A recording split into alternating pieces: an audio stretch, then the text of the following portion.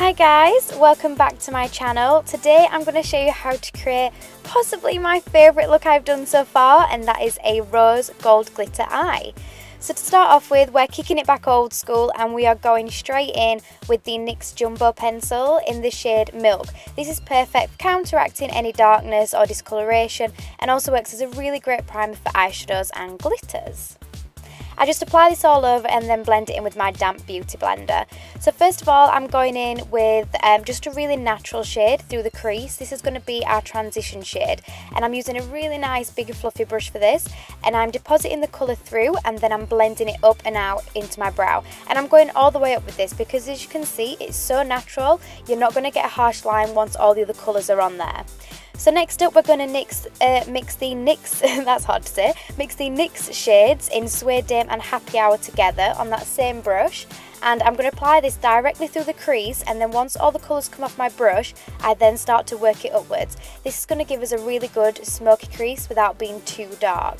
I am going to keep this look really light purely because the glitters that I'm using are really light as well. So it's going to be a really light but fresh glam look. So the first glitter I'm going in with is the pressed glitter in the shade Noble. All these glitters are from Glitter Queen's Emporiums. They are amazing. You need no primer, they just go on like eyeshadows. They are gorgeous. This colour that I'm next going in with is Golden Rose, and I'm just applying this one with my finger. I have got a discount code for Glitter Queen's Emporium, so if you check out the description box, my discount code will be in there, and it's just Abbey10, and that'll save you 10% off your order. So I found that putting it on with my finger works better than a brush. It just went on super quick and just stayed put. Like, I didn't need to blend it or anything. It was just done. Easy.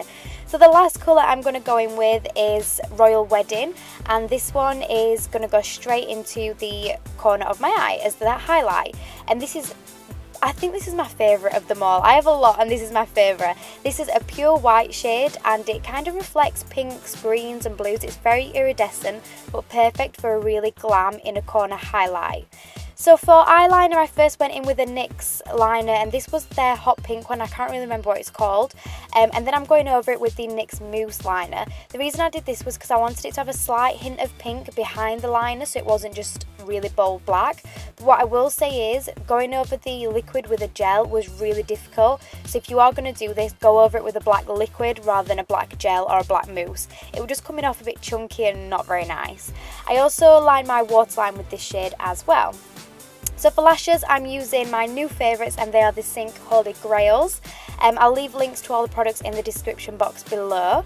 And then now moving on to skin, I'm just using my Chanel Illuminating Balm all over my face, and then I'm going in with the YSL Ink Fusion Foundation. I haven't used this in so long because it's such a matte foundation, but every so often I like to switch it up a bit. So I'm just going to dot this all over my face and then buff it in as normal with my Makeup Geek buffing brush. This is my favourite way to apply foundation. I just find it lasts really well.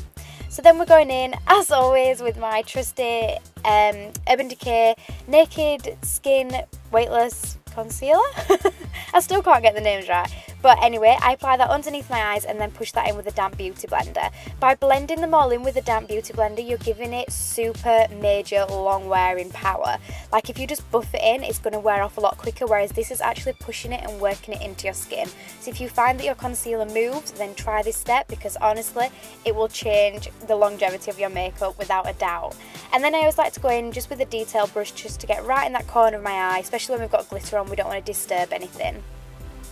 So I'm now going to bake under my eyes just the normal way, so we're just applying a really generous amount of powder under my eyes, and I'm using a Clinique one. This is discontinued, it's really old, but I love it, so I still use it, and no reaction so far, so I'm going to continue to use it.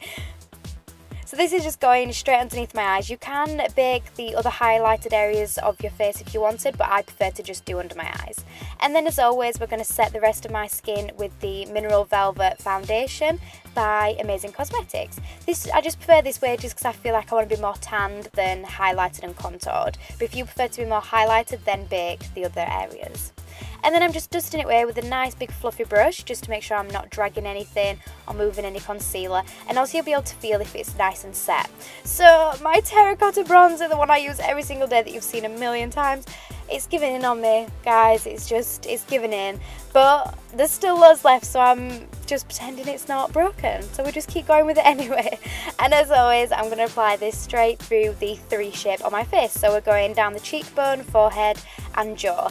And what I like to do is, as you can see, I really work my bronzer in because I like it, like I said before, more of a tan look rather than a contoured look.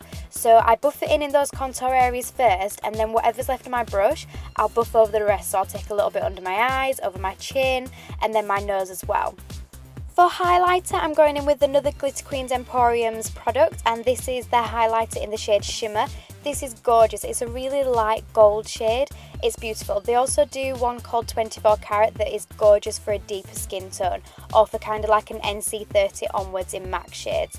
It's gorgeous. So I just hit my cheekbones with this, also the tip of my nose and my Cupid's bow.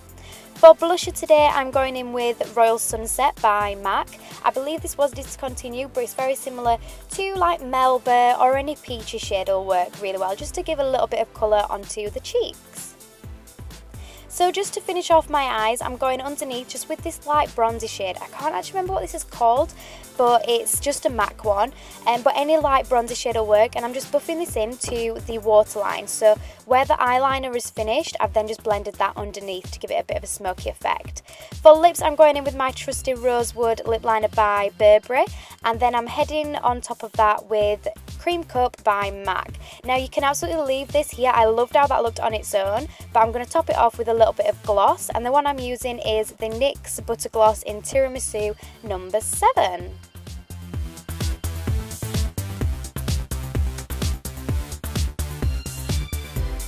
And that is the completed look. I hope you guys really enjoyed this video and loved it as much as I love this look. This is definitely one of my favourites. If you did, please be sure to subscribe to my channel and follow me on other social media as well.